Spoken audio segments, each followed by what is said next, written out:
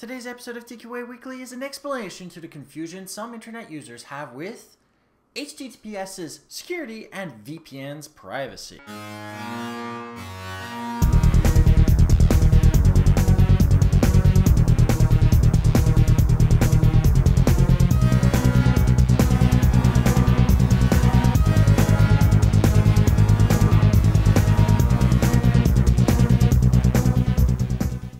My name is Steve Smith, this is TQA Weekly, and if ever you have any questions, comments, suggestions, and or PC horror stories, you can always email me at ask@tqaweekly.com. Go to my brand new website, tqaweekly.com, and either use the contact page or leave a comment on this specific episode. And of course, you can always send me a tweet at ZEDAXIS. And if you're watching on one of the many websites I post to every single week, you can always drop a message down below.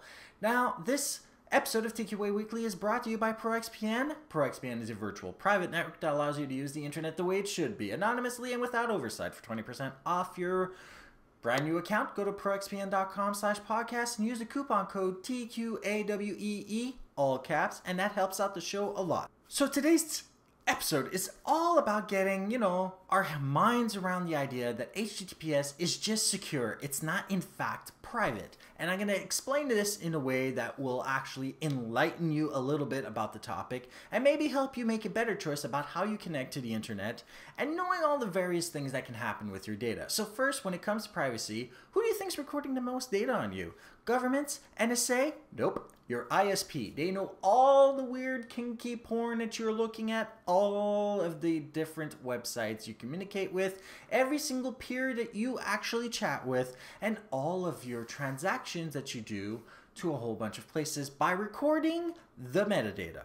Now, there is no particular difference between an HTTP packet and an HTTPS packet and any other packet going through your network. This is because, irregardless of what that packet's payload is, whether it's encrypted or not, the metadata is never encrypted. In fact, if it was encrypted, it could never get to you, and therefore you would never actually experience the data that you were in fact requesting.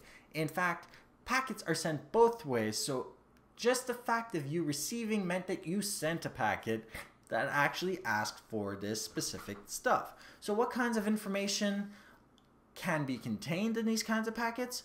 Origin, destination, type of content, how it was created, and what it might contain, and a whole bunch of other stuff that it might actually be specifically useful. What can be done with this metadata that's being collected? Well, that's actually kind of easy and scary simultaneously. So without knowing what's actually inside each of these packets and without actually caring about it, you can technically see where the persons hang out over the internet, who they chat with, how they communicate with various different networks, who they're actually interacting with on websites at any given time, because you can actually start collecting trends of different sets of people on different sets of networks simultaneously, actually building up a picture that is fairly accurate to say that you basically do this on the internet. So because of the metadata's actual importance and the fact that it actually does reveal more about you than the actual content of the connection,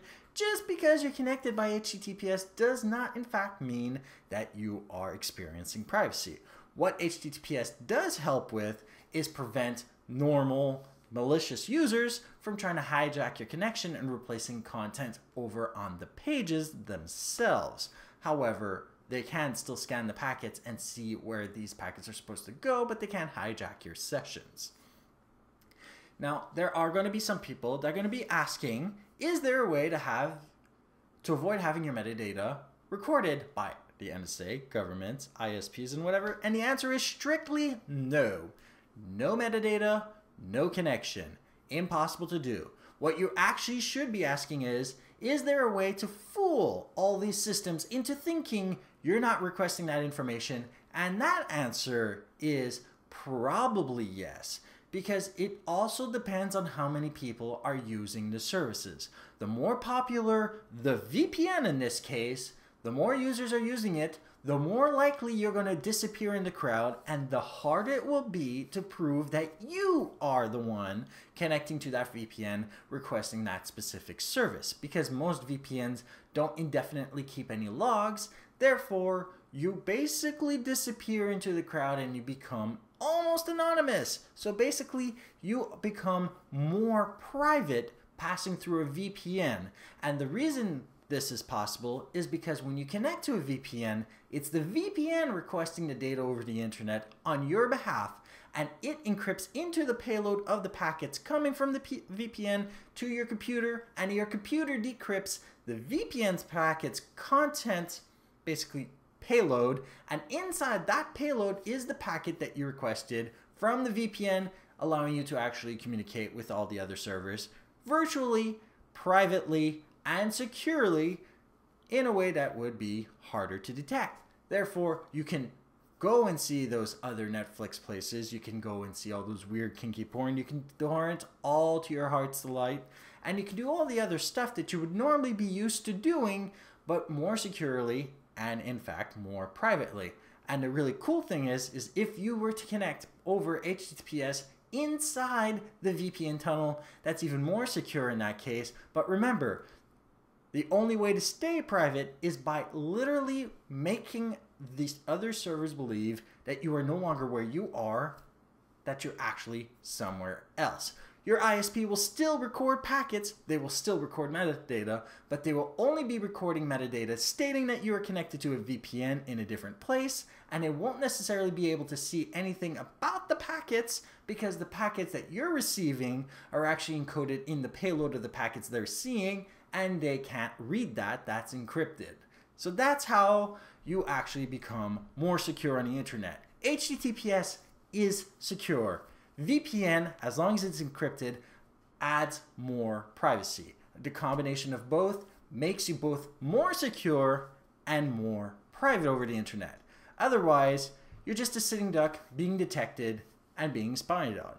And now a word from our sponsors. ProXPN, now more than ever, your online freedom and privacy are under threat. Governments and ISPs want to control what you can or cannot see while keeping a detailed record of everything you do. Plus, that free Wi-Fi at the coffee house or airport terminal is putting you at risk, because your passwords and sensitive data can be intercepted more easily than you might think. ProXPN is a virtual private network, a global virtual private network that works with almost any internet connection, creates a secure encrypted tunnel through which all your online data passes back and forth. Any online application can work with ProXPN, including your web browser, email, file sharing, and instant messaging programs.